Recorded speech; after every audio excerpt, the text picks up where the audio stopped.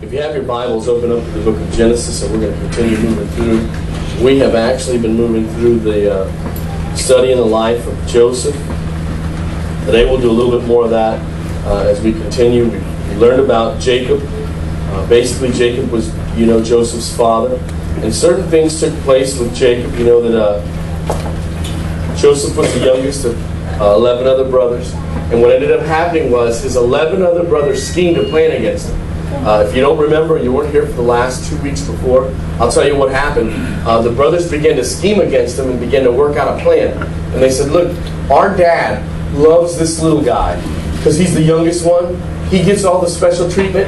He does this and he does that, and Dad always talks about him. I'm a little bit sick of my little brother. And all 11 of these guys got together and said, we got to come up with a plan. What are we going to do? And a few of them said, no, we can't do this. The others said, no, let's kill him. No, can't kill him. Let's do something. We got to do something. They said, here's what we'll do. We'll throw him in a pit. We'll throw him in a hole. We'll sell him as a slave. And that way, the bad people will come through town, pick him up, take him with them. And then Joseph will have to live his life with them, and we won't have to worry about him anymore because they'll have taken him to be a slave. And we'll live great from that moment on. Well, let me tell you what happened. Joseph did go to that hole. He was placed inside there, and he was left by himself in a well. And can you imagine being a young cat like this guy, stuck in a hole, not knowing where his life was going to go, where his plans were going to go, all these wonderful things that he wanted to do, the inheritance of his father, the land his father had for him, all the things that were great in his life, all of a sudden, in just a few seconds of being put in a pit, he thinks, oh my gosh, what's going to happen? And I don't know about you, but how many have ever been in a situation where you find yourself in a certain circumstance and you begin to lose faith yourself? You begin to wonder, is this going to work? Is my life going to turn out like it's supposed to? Where is God when I'm in a hole? Where's He at? Is He helping me? I'm in trouble. What's going to happen here? Because I'm not seeing it. Right now I'm in this hole and I'm not seeing it. Now he didn't complain. Nowhere in Joseph's life do you find that he complained. He stayed quiet. He trusted God. He watched what God was going to do. All right? And he watched God lead him and guide him. Even to the point where, listen to what happens. Later on, there's a famine in the land where his brothers live. And Joseph is off in Egypt. He started as a slave. If you don't know the story, I'll tell you a couple quick things so that you'll know what his life was like. He started out working as a slave, scrubbing floors, cleaning bathrooms. Yeah, cleaning bathrooms. He had to do all the most horrible things in the kingdom, right? Because this is what they gave him to do, right? Because his family wasn't around, nobody cared about him, and nobody was helping him. He had to do all these terrible jobs. But he was faithful at his jobs. And the people who employed him saw him and said, look, this guy, he did more than he should have. And when he asked him to clean the floor, he did the floor, but he didn't just do it regular, he did it unto the Lord. And it's blessed, and look how nice that looks. And man, everything Joseph touches is good. You need to get this guy and hire him. You need to keep him around. Give him more responsibility. Well, they gave him so much responsibility, and everything his hand touched was so blessed, listen to this, that the Egyptians made him number 2 only under the Pharaoh, which means he was the Pharaoh's financial advisor, / accountant, / all of that other stuff. Now, can you imagine that? Picture this for a second. You were thrown in a well and you were hopeless. Your brothers, the very people who loved you, your own family members, they abandoned you. Now look at his life. Even the people who aren't even related to you are smiling on you because you're doing everything well. God is blessing you. He's number 2 in charge. Well, let me tell you what happens. His 11 brothers and their families, they start starving. Because that's what was happening, a famine. You know what a famine is? That means you go to the cupboard and you open it up, ain't nothing there. All right? And you are hungry. And you're thinking, man, where's my food going to come from? And there's no crops in the field. And nothing's coming in. And there's a drought. And what's going to happen? And no one knows where their next meal is going to come from. Well, they traveled to Egypt to get help. Guess who they find when they get to Egypt? Joseph had a dream. And he had put away a percentage of all the grain, expecting there to be a drought because God had showed it to him. And guess what? Here they show up in the town. And they show up into Egypt. And they go get food like Jacob, their father, had told them to do.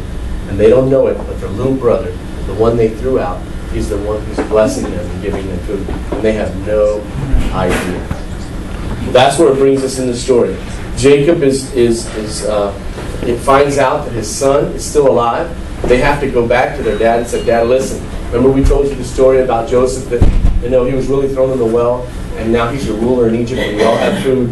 Listen, Dad, we need to travel to go see Joseph because he's blessing us with grain and all the things that we need. And he says there's a land there for our families called Goshen, and we all can live there forever. We can be happy. We can be blessed. We can have those things. Let's move to that land. And so all of a sudden, Jacob takes his family, and they all get together, and they travel back to Egypt, pick up food, and they say, well, here's the place where you're going to live. And Joseph said, hey, this is my mom and pops, Mr. Pharaoh. This is my mom and pops, and these are my brothers. And Pharaoh says, you know what? Y'all get the best land. Take care of them. Take them out there, give them the best place. Take care of them and give them all the things that they need. Can I tell you something? That is the heart of God this morning. You need to see it. The heart of God is to give you every single thing you need and more. All the things that you want. If you read the Bible says God will give you the desires of your heart. What are your heart desires? What are the things that you want to see God do in your life? God's going to be faithful to that. You know why? Because He loves you and you're a son and you're a child. And hey, how much do you love your child? How much do we love our kids? Do we not want to bless them and give them the best? Well, what do you think the heart of God is? He's looking down from heaven right now, and He's looking at your life, and He's looking at the things that you want and the things that you need. And no one in this world, nobody, I don't care who they are, cares for you like Jesus this morning. And nobody, no matter who they are, wants to give you all the wonderful things from heaven like God does. And that's what He wants to do for you this morning. So that takes us to where we're at in the story. If you missed the last few weeks, that tells you a little bit.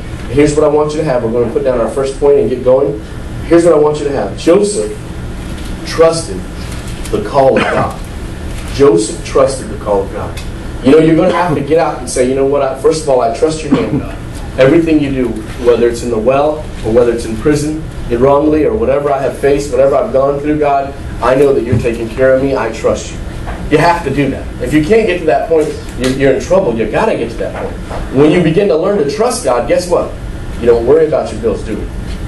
God's going to take care of it. I mean, in the back of our minds, we might, oh, what's going to happen? But then we say, look, God's in charge. We know He's sovereign. What's going to happen in each of the situations? What's going to happen with our family? Now, Joseph had family problems. They threw him in a well. They tried to kill him. But let's be realistic. Just this week, we went to Burger King to eat. And one of my son's friends told my son that his family was having trouble. That their mom and dad was either going to split up or about to split up. And there were big time problems at home. You know, my heart was broken because I know that kid. And that kid's father's always blessing me. He owns a nice sized business in Blackham. And he always blesses me. My heart's broken. They're about to split up. You know who gets hurt? Mom and dad most certainly spend a lot of their time lonely and hurting, even after the divorce. There's no doubt about it. But what about the kids? What a terrible situation. You see that Satan, that's what he does. That's what he did in Joseph's home. He tried to begin to separate the brothers, didn't he? See, if he can just pry them apart, and the farther he can get them apart from each other, the more he can begin to work and hurt them and not be able to. Let me tell you something. You need to know this.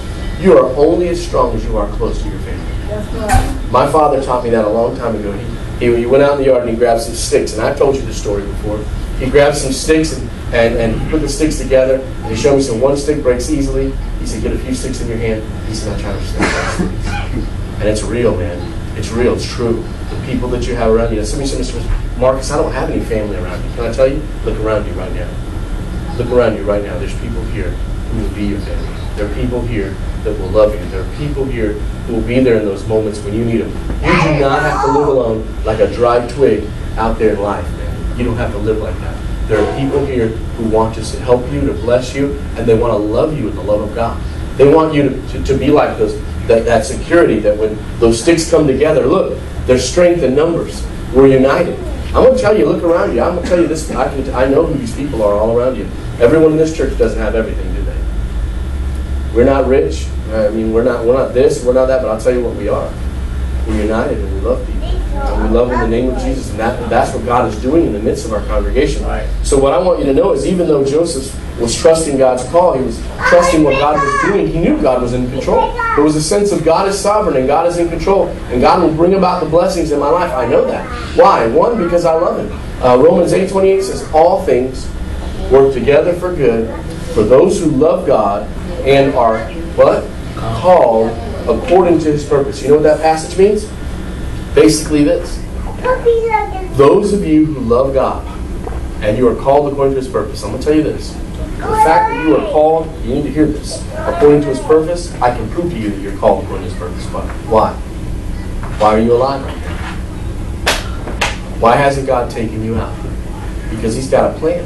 There's something about you. See, why were you created? Why are you here on the earth? Why did He make you? I'll tell you why. He had a wonderful plan prepared for you. He was going to guide you. He was going to direct you. And He was going to bring you through. If you don't see that, then you're blind to the reality that you're in this world, that God has placed you here, that He has made you, that He has created you, and He's going to bring about a plan in your life. You've got to lean on that. Hey, listen, I'm going to make mistakes. I make them every day. My wife can tell you, all right? She can write a book with my mistakes. But here's the beautiful thing. Listen, God has a plan, and despite my mistakes, who's God?